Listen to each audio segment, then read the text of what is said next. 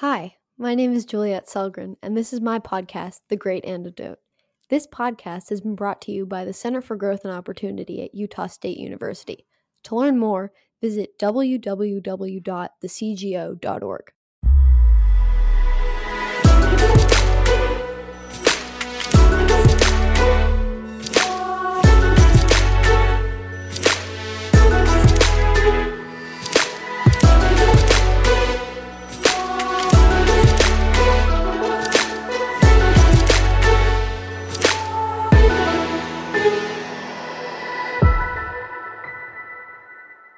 Today, I'm talking with Daniel McLaughlin, a senior writer at the National Review. He was formerly an attorney practicing securities and commercial litigation in New York City, and among other things, he is a baseball blogger at baseballcrank.com. Today, we're going to be unpacking the question of DC statehood, and we're going to be talking about the recent vote in the House of Representatives in favor of DC statehood and what that means. Welcome. Glad to be here. So before we start, I wanted to ask you a question that I ask all my guests, which is, what is the most important thing that people my age or in my generation should know that we don't? I think I would say history, and I don't mean only broadly in terms of American history, although I think knowing American history is important.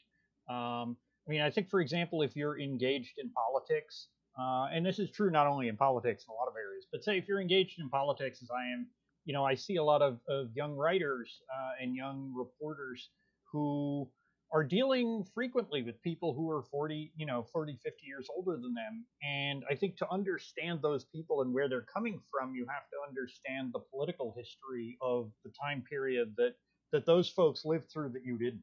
I think it goes more broadly than that. When I was practicing law, I would often tell, young lawyers, if you are working in a particular field of law, if you're looking at a particular question of law, you want to know the history. You want to know, not just what are the rules, what does the statute say, what does the case law say, but how did it develop? When did different things get passed and changed in the law and why? What waves of litigation produced the case law, the particular case law that you're relying on or that shifted the law? Not only what happened, but why did it happen? So I think it is broadly true, not just in the simple history book sense, but in most anywhere that you're working or laboring or learning to know the history. That's a really good answer. I like that. And that kind of relates almost exactly to what I was about to ask you next, which was um, how DC isn't a state like Virginia or like California. So, what were the framers of the Constitution thinking? What did they have in mind when they designed the system the way they did? What is the context for DC not being a state? Right, and they when they designed the Constitution, of course, they didn't know where the federal district was going to be. It was going to be carved out of one or more states, and it was only a few years later that sort of a famous deal involving Alexander Hamilton and perhaps Thomas Jefferson that they settled on exactly where it was going to be. They started out in New York, but essentially the idea was that the capital would be its own federal district. The history derives from the fact that there was, you had the Articles of Confederation in which the states were all equal. And they had to be unanimous to do things, and that didn't work very well. So at the Constitutional Convention, they were attempting to put the federal government in a greater position of power over the states, but there was still a lot of concern about, the big states or particular states dominating the others. And so the idea was that there would be carved out a capital district that would be physically under the control of the federal government, and that would not, in fact, be dominated or controlled by a single state. In fact, one of the main reasons they moved the capital out of New York was not so much a concern about physical domination of the capital by New York, but the simple fact that the government was literally on Wall Street. Hamilton lived on Wall Street. The federal government was on Wall Street. And there was a lot of concern that just both as a cultural matter and in terms of access to information, which in those days moved much faster down a street than it did, down the eastern seaboard, um, that Wall Street traders had gained too much cultural control and economic control over the federal government. So moving it was, it was believed at the time that moving it south would give the South more power and authority. And as it turned out, when you fast forward to 1861 and the Civil War, the fact that the capital was so close to the front lines of the war, and in fact that the Confederates also placed their own capital in Richmond, fairly close to the front lines. That dictated a lot of the military strategy of the war. I didn't know, but I mean, I kind of knew about how the Confederate, like, capital of Richmond kind of played a part in the role, but I never really thought about DC's role in that, which is interesting. Was DC meant, like, when it was created as a district, was it meant to have people living there? Because it was moved to be away from business, especially Wall Street, as you said. But for ordinary people who weren't like big traders on Wall Street and stuff, was it meant to be just government? No, it was not really. I mean, it was barely inhabited at the beginning, and it was still very very sparsely populated at the time of the Civil War. But at least relative to any state, Vermont at the time, which is now smaller than D.C. in population, was still like 8 or 10 times the population of D.C.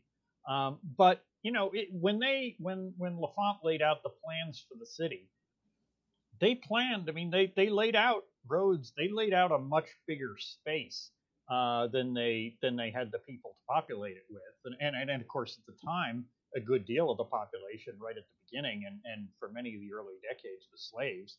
And they obviously did not choose to be there. But Mm-hmm. if you go back to the Federalist Papers, and Madison is discussing what the federal government's seat will be like and the characteristics of the federal district.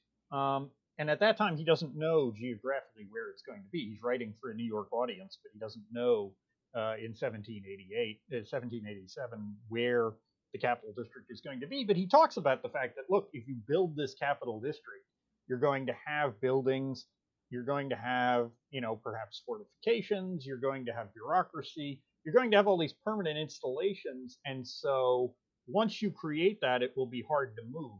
And that wasn't totally unprecedented. I mean, Russia had done something like that earlier, but 70 or 80 years earlier, when Peter the Great moved his capital from Moscow to the brand new city of St. Petersburg, which was a planned city, and it was designed to be a capital city.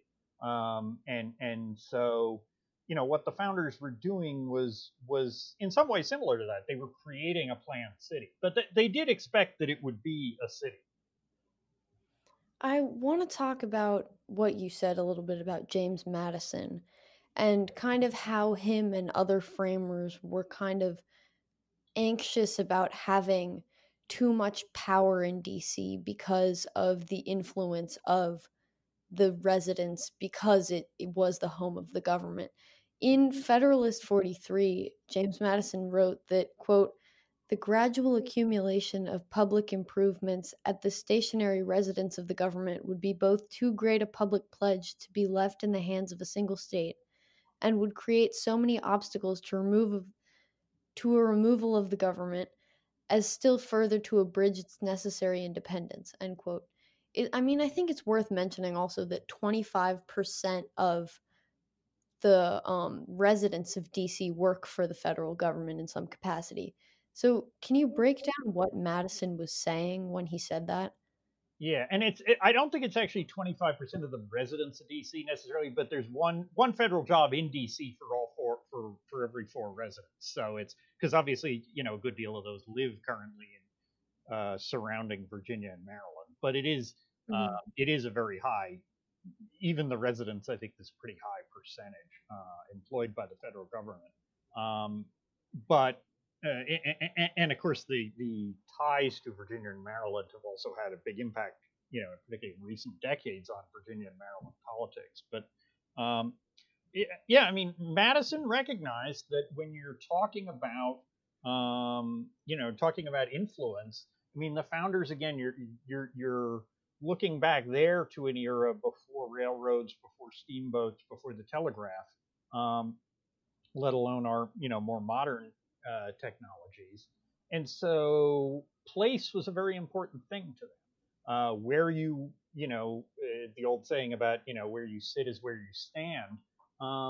They recognized that the people who were in immediate communication on a daily basis with the federal government, the people who lived right around where the federal government was, would have quite a lot of influence. And that they understood how this worked in France in particular, where the people in Paris just had a disproportionate influence compared to the countryside, and the same is true in London.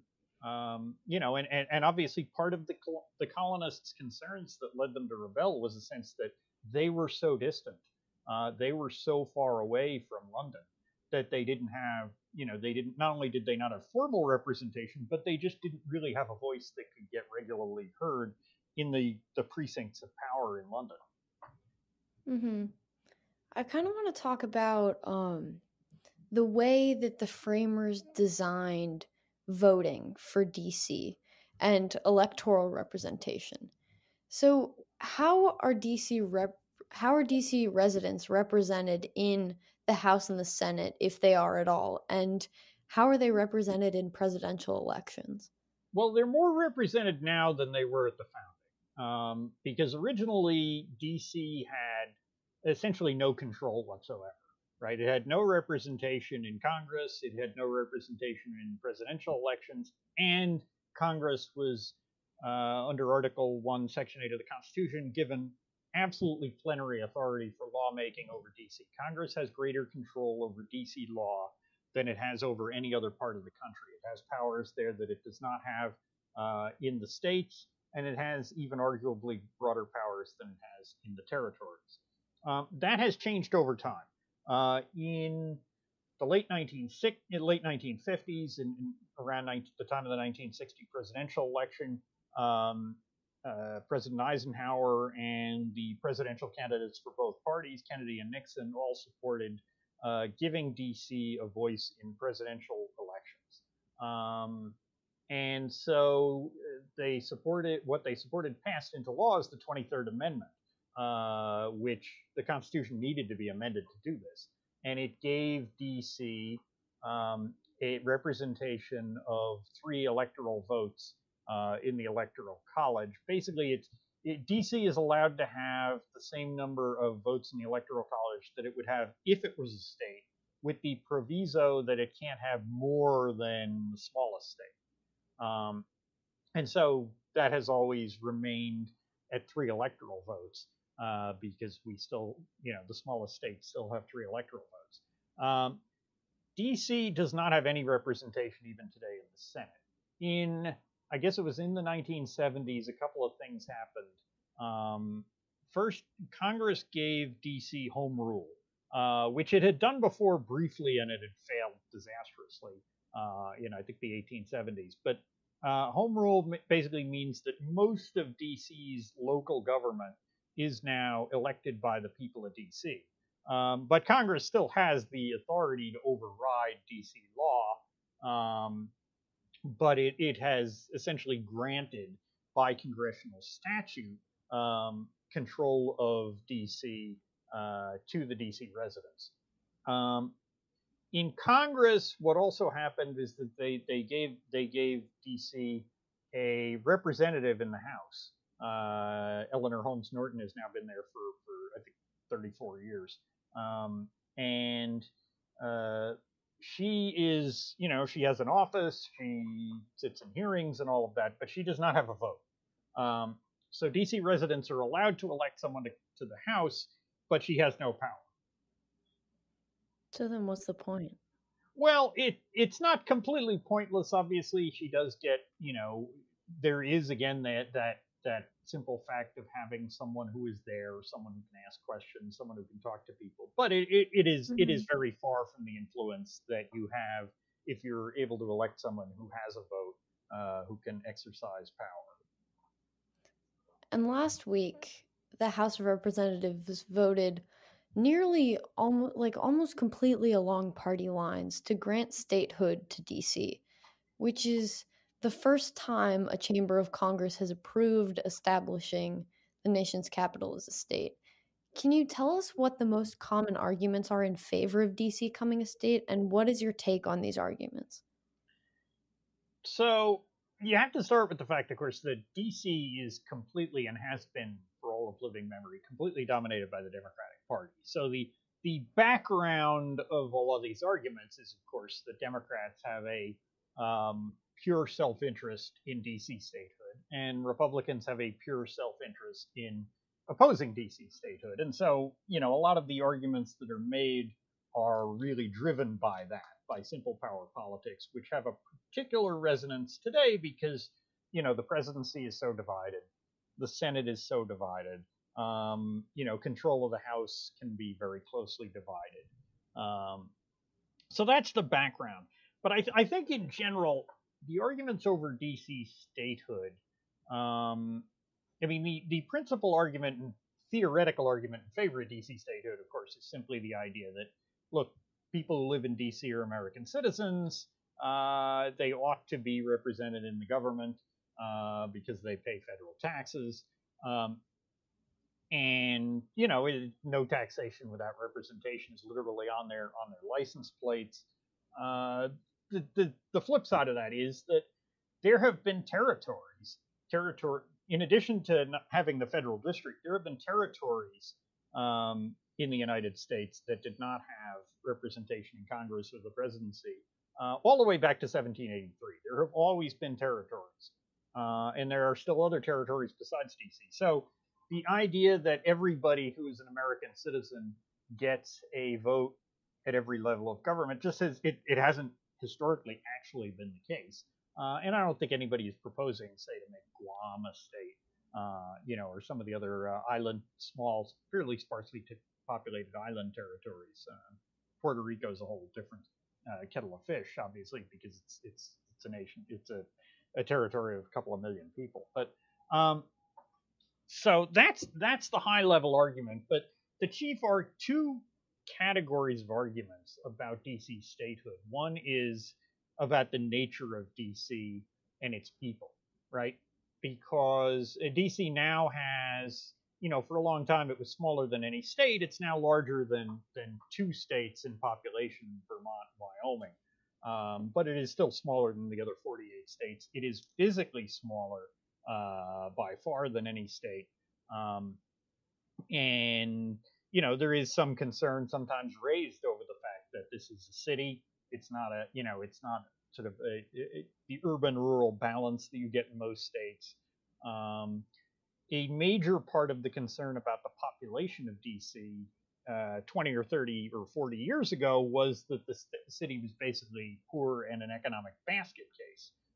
That is not true at all now. It has a higher median income than any state.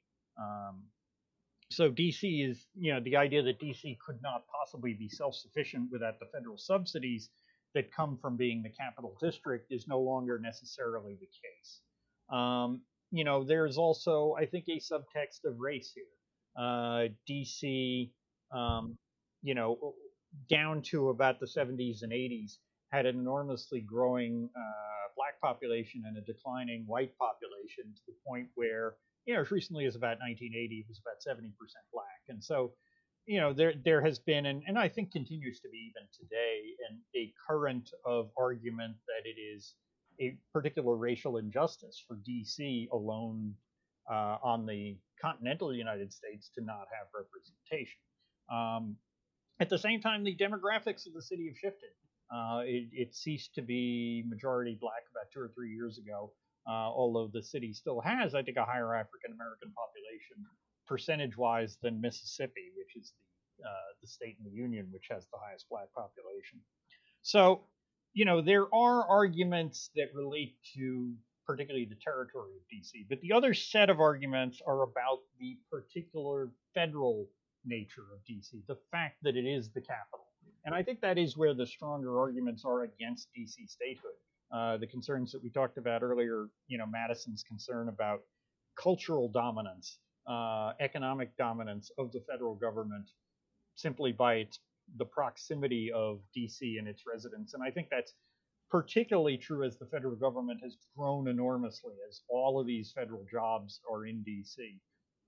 And the other concern is about the physical security of the federal government. And I think that a lot of that has come to the fore just in the last several weeks, where we had, the clashes between the DC government and the president over the use of federal force to protect statues and parks and the physical perimeter of the White House, and the DC mayor arguing that President Trump was using too much force and should not have been doing some of the things he was doing. And whether or not you agree with him and whether or not you agree with her, I think there is a real concern that if you had, the entirety of DC turned over to, a state government, and that state government was politically at odds with the president or Congress, that its control over the streets, its control over the security of the area, could become a lever to basically back the president or Congress or the Supreme Court, for that matter, into doing things that they might not otherwise do, and therefore using that as leverage over the federal government's power over the rest of Kind of back to when you were saying that at the base it's more self-interest of like Democrat versus Republican in this sort of a vote. If the city was a Republican stronghold, I mean, this is just me just thinking based off of like how people voted, because it was 232 to 180 with all Republicans and one Democrat saying no to DC statehood.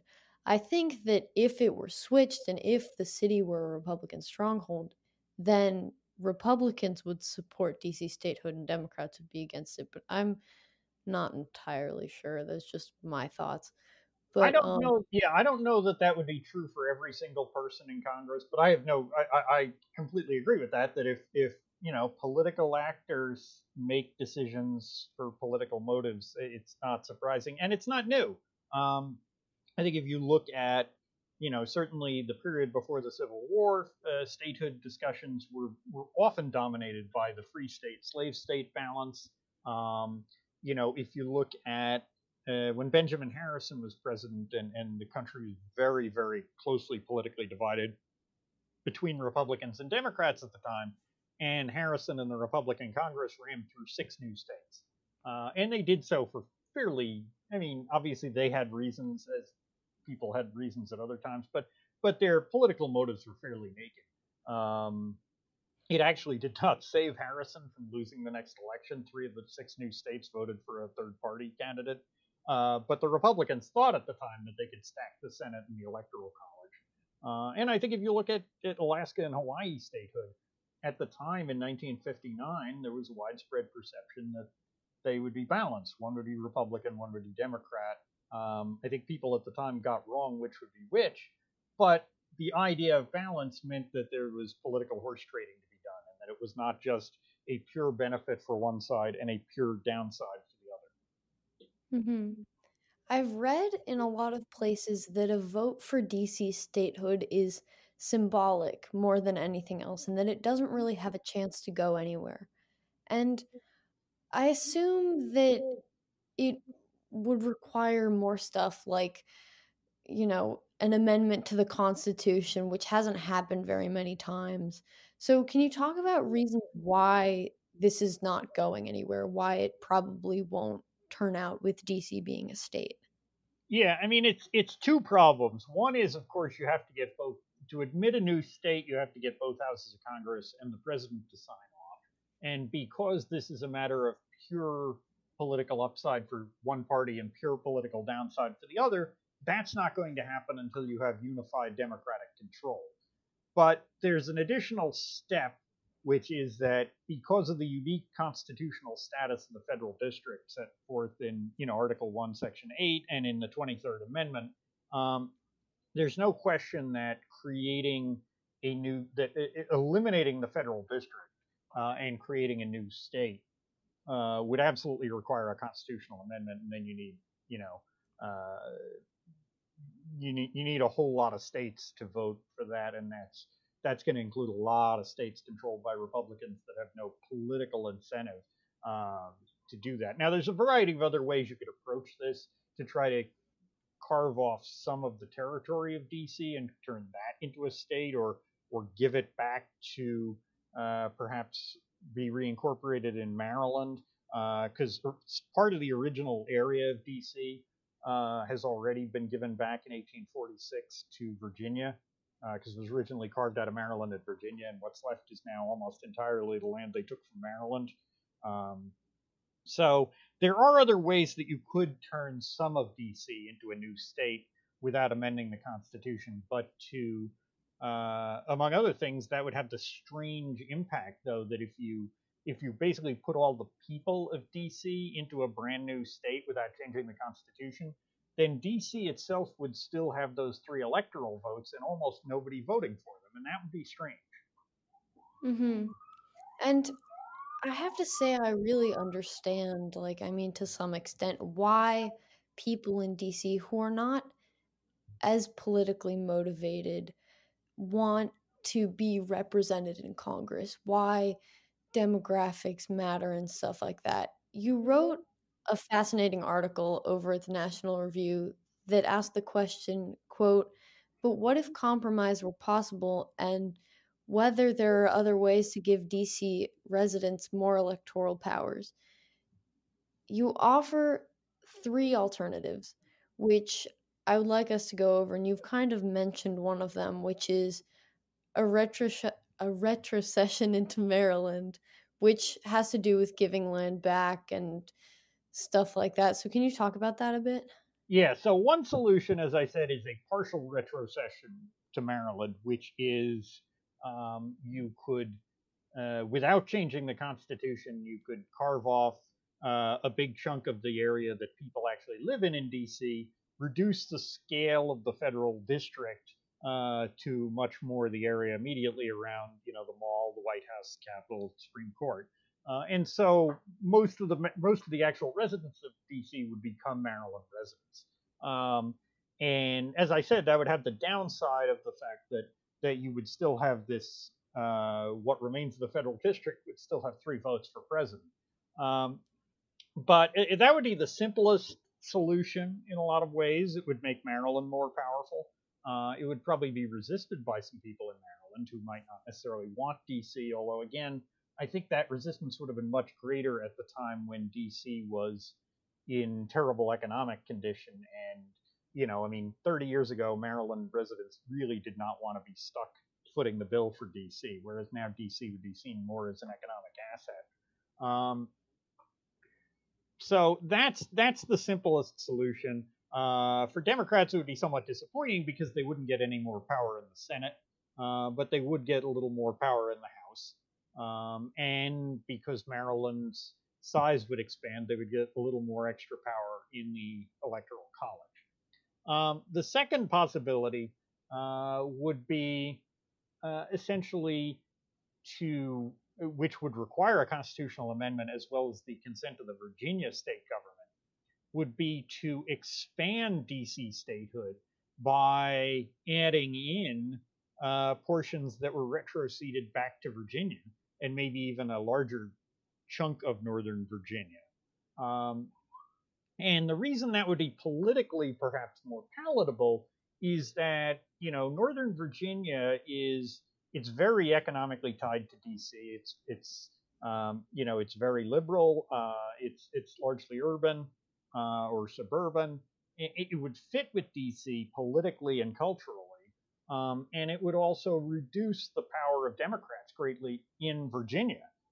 Virginia has shifted. It was a safe Republican state from for decades up until the mid 2000s, and it has become a safe Democratic state now.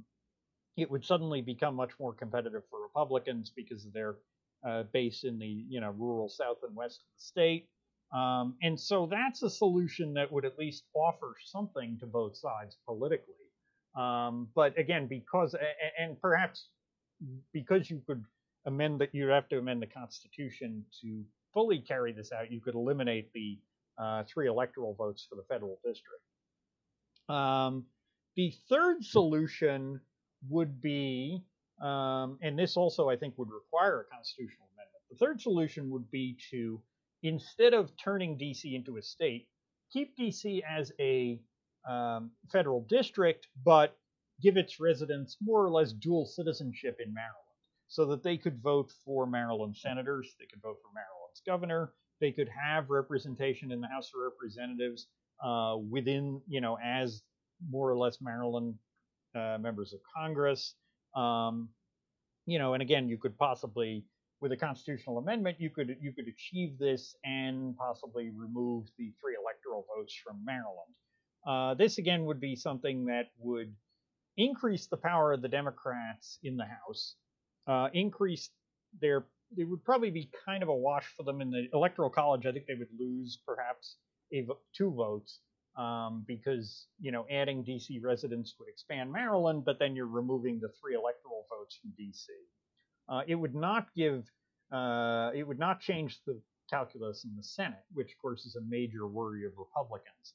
So I think this is actually one of the more. I think either of those last two solutions would be the more politically palatable to Republicans. I think this solution of kind of dual citizenship would be a little easier to do because you wouldn't have to get the permission of Virginia, right? Because Virginia's government, being run by Democrats now, would probably be very resistant to having some of their land stripped away and added to a different state. You concluded your article by saying, quote, as usual, creative thinking isn't really on the table right now. But if the proponents of DC statehood are sincere about not just seeking a partisan power grab, there are other ways they could go to offer a deal and stop tilting at windmills, end quote. So what I'm sensing in this is that you're not really hopeful about creative thinking in this area, right? Yeah, I mean, unfortunately, we've over the last 13 years or so, we've really gotten into a rut in Washington where partisan division in Washington has been escalating for decades. Um, but I think we kind of crossed a series of lines where it is harder and harder to get each side to sit down and cut deals. You should be able to cut a deal with somebody you disagree with, as long as you get something for your side and they get something for theirs. It doesn't have to be a matter of loving each other or compromising your principles. You just recognize that horse trading is valuable. And I think we've kind of gotten away from that. Congress in general has gotten out of the habit of passing laws or even passing budgets. And it's just, the dynamics, for a variety of reasons, have made it easier to get reelected by telling people that you're never ever going to cut a deal with the other side, rather than going home to your district and saying, hey, I cut this deal and we got something that was valuable out of it. And I think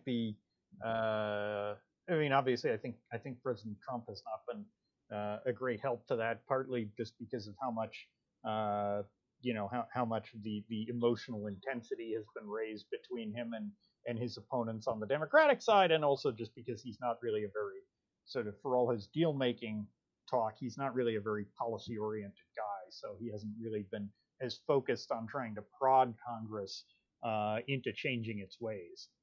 So there's a lot of different structural and individual and partisan causes to this, but the net result is that sitting down and saying, why don't I give you this and you give me that, and we both get something we want, and neither one of us has to swallow something we can't possibly tolerate. I think that spirit in Washington deal making has kind of gone away, and I don't know when exactly it's going to come back. Is there anything you would like to add to the issue of statehood that we have not covered yet? Uh, no, I mean, I think we've pretty much covered the waterfront. Okay, that sounds good to me. What is one thing that you believed at one time in your life that you later changed your position on, and why? I mean, I think I've kind of gone back and forth on a fair number of issues. I actually I'm going to pick something totally off politics here in a way, which is that finally went back as an adult and read The Great Gatsby, which I had to read in high school and hated. And I hated it because I thought at the time that it was this book that was really just sort of glamorizing these, you know, what I saw at the time as kind of horrible, snobby rich people, and that was just why people liked the book. And I went back and read it as an adult with a different perspective and watched movie versions of it, and came to a different view on that, and really came to understand what the book's message was that I think I didn't get when I was 15. So I guess if there's a lesson there, it's that all the terrible things that you get assigned to read or that you think are terrible in school, in high school, and college, and grammar school. Sometimes those things really are terrible, but some of them actually you just have to go back with the eyes of an adult and read them later on. I think that's really good. I like that. I mean, I've found that to be true even of stuff I read like 5 years ago when I was in middle school. Like, I'm trying to think. We had to read, I don't know, so many things that I just could not stand. I was like, these are ridiculous. Why would we read them? But then I read them again and I was like, oh, this actually is like relevant and makes sense. And even just a few years kind of changed my perspective. So I'm going to keep that in mind. Thank you. And thank you so much for talking to me about this. This is such an interesting topic and very relevant too. Um, it's been great talking to you. Thank you. All right, it's been a pleasure.